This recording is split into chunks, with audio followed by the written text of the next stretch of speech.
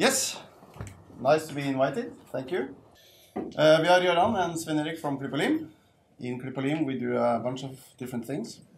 One of the things we like best is to make puppets and puppet films. And we're going to try to convince you that all techniques from children TV from the 70s is still ruling. So here's a little snippet of what we're doing.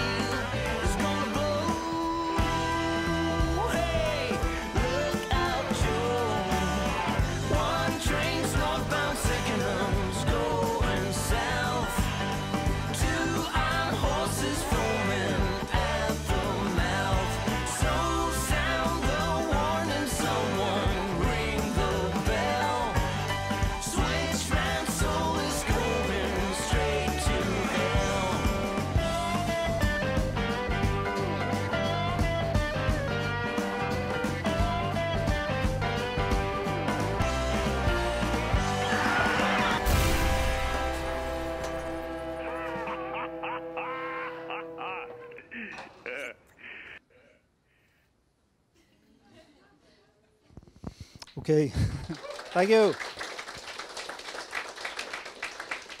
Yeah, so that's a short summary of what we've done so far. But to make films like we do, you need, of course, a studio.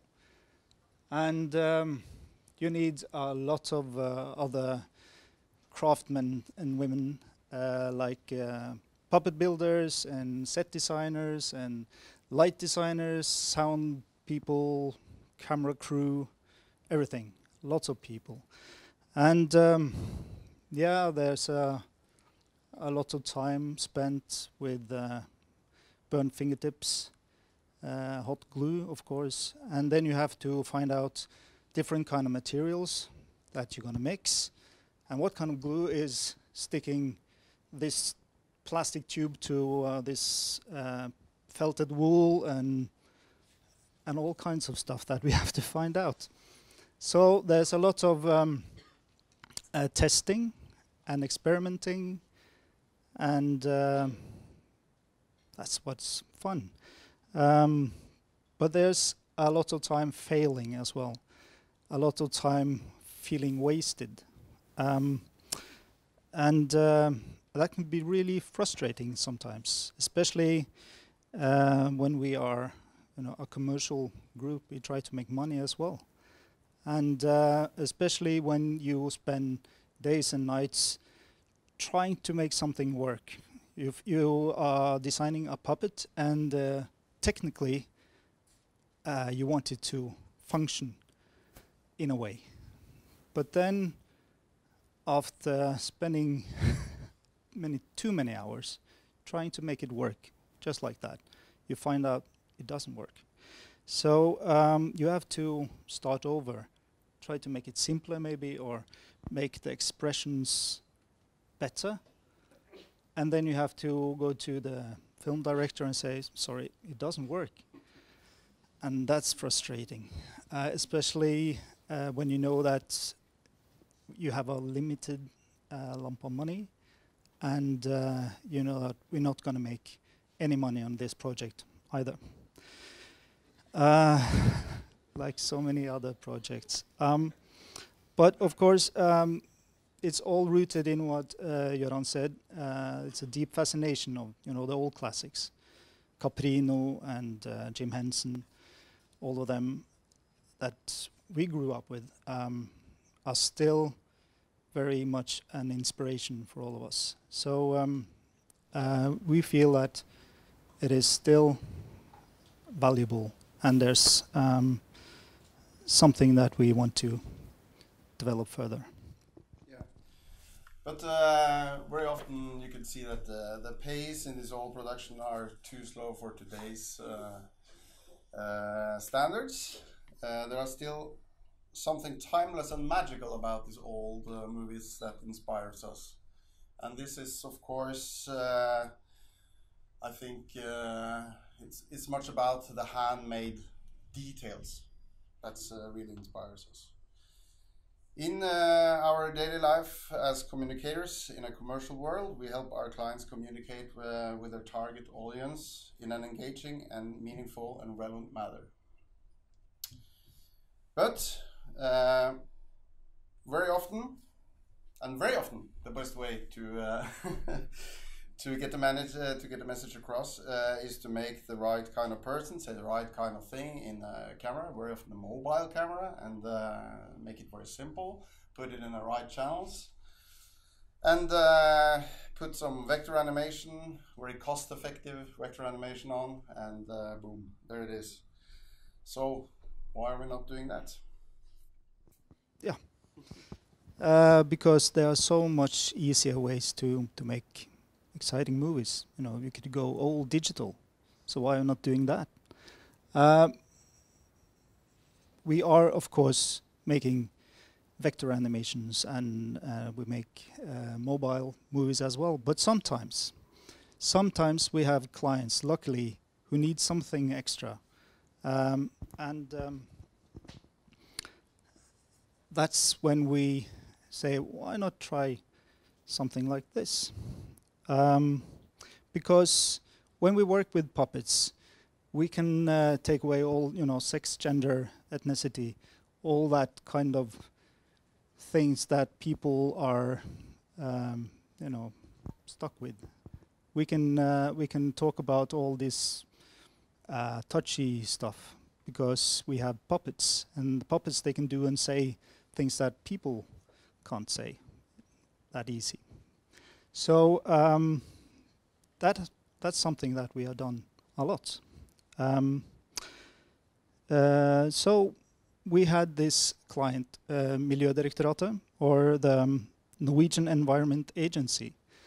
They came to us and said, we need you to make a film for us.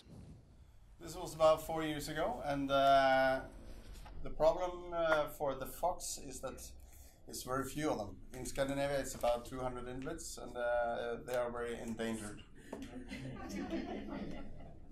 So the target audience for this film was young people at school, and the problem was that they wanted to make a documentary film about this fox. And with 200 individuals in Scandinavia, we didn't really thought that as an opportunity to walk into the mountains and try to find these individuals. And also David Attenborough and BBC has destroyed the market for storytelling with animals, using a Norwegian budget on each film. So we suggested, why not use puppets and make a road movie out of it. And that was applause. And it came out to be very popular. So popular that this year we are making a new film. And the typical CreativeMornings way of doing things is that we tripled the budget, but we quadrupled our intentions and ambitions. So we probably will lose money on this as well. But now we have scaled up, and we have a lot of animals, and mostly this time it's about the lemmings. And the lemmings, how they are feeding the whole ecosystem in the mountain.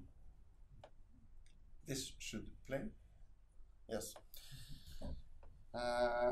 So now we are meeting the same foxes we met last time, but now they are grown-ups and they have children. And that's an eagle. Yeah, That's an eagle, or shadow of an eagle. Yes? Yeah. So we believe that, in our digital world, we think it's refreshing to watch something that is not super smooth and clean and perfect. When we leave traces of how things are made and how it works, it reminds us that it's made by human. It's like with bicycles. I think people appreciate seeing, the traces of, the craft and how things are made. And yeah, I think it's nothing that it's not something that will, disappear. We know that when we build these puppets and the sets and we invest a lot of time and energy in it, it can be left out, we know that. And even if we plan it in detail, we, at the same time, we appreciate, all the mistakes and outtakes, and we take risks. We really appreciate what is happening in the process. And sometimes we have, lucky accidents that, or someone has a good idea on set and say, let's try that. Yeah, and that's the magical about this, because a lot of things happen during shooting. In this scene, we should have some puppets playing around.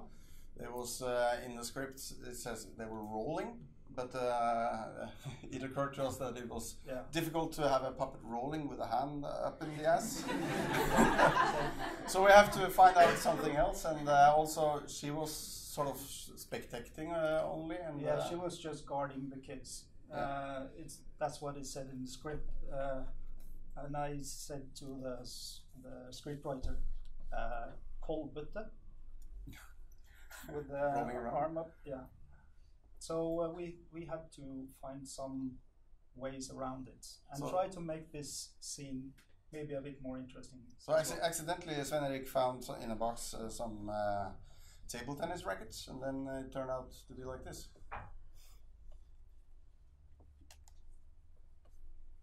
With sound, of course.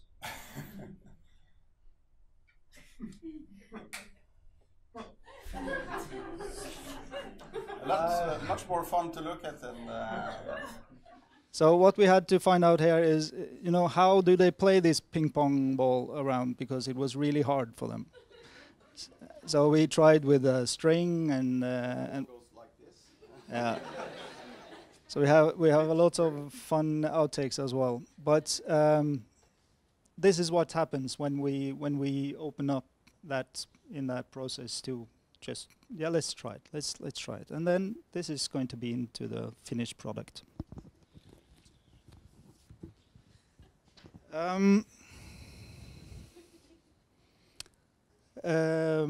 Most of the productions that we do is for educational purposes. But we have also done stuff. We have, tools in case management, like this one. Or we have educated fish farmers about feed conversion. And once we made a caretaker robot, make love to a copy machine. And that was for the Technoport Awards, and the Royal Highness was supposed to be on front row, so they were a bit nervous about that. We have even turned the beloved radio show Lunch, if you know Lunch from radio, into a television series, purely for the entertainment of it. And that's a puppet series as well. And here we have a trailer for that TV series. Det lunsj, og I dag skal det handle om mat igjen. Det fanken med reinkjøveri! Nei, du, det går ikke an å si. Ja, ha det bra. Det en stor smerte, det blir død! Jeg er fullstendig krigsforlett. Nå det nok!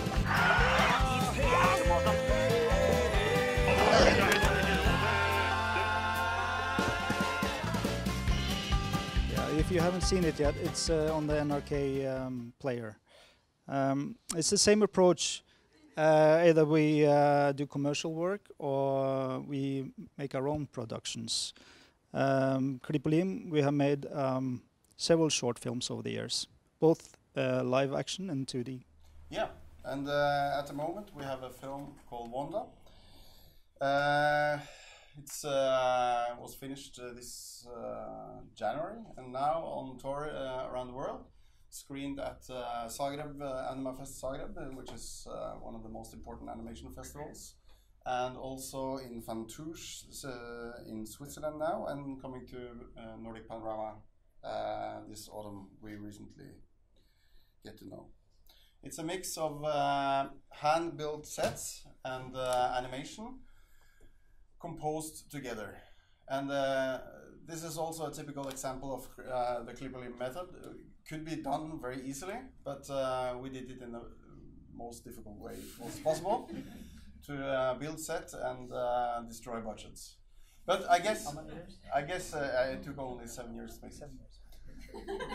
But it's a very long film. It's up to 10 minutes. And but I guess why it does such a success is because of this mix of techniques, and it makes it stand out in up to other films. This is not hand-built, it's actually digital 2D animation, but we mention it because this is one of the projects that we really think will boost CreativeMornings in the future. We are now accepted for something called Cartoon Forum, which is the really most important scene for pitching series for the most important distributors. There will Pixar and DreamWorks and all of the most important is there, and we were accepted to pitch this project. We also have a big Canadian co-producer with us here, so we really have belief in this project. And this summer we are starting the project, we're starting up our short film Disappearing Darlings together with Magnus Aspli, who is sitting here. This is a film, very special film. It's actually what we call it, insect noir. Insect noir, world's first insect noir. It's about bugs, spiders, and flies getting drunk. In Bobby's bar. Yeah, in Bobby's bar. And also, this short film is now developed into a TV series. We got funding from Film Invest, and we are finishing now a script for 3 episodes and a treatment for the whole series. And hopefully we are finished with this short film during first half of next year. Very, very ambitious project. So hopefully all of this will put our company and Trondheim on the map internationally, hopefully, with so many talented companies around the world, because it's huge around the world. In Trondheim, Norway, there are not that many people doing this. So hopefully it will also be inspiring to you, and that our community will grow, because that would be really cool to put Trondheim on the map, and people will look at us and say, hey, they're doing cool stuff in Trondheim as well. Yeah, thank you so much for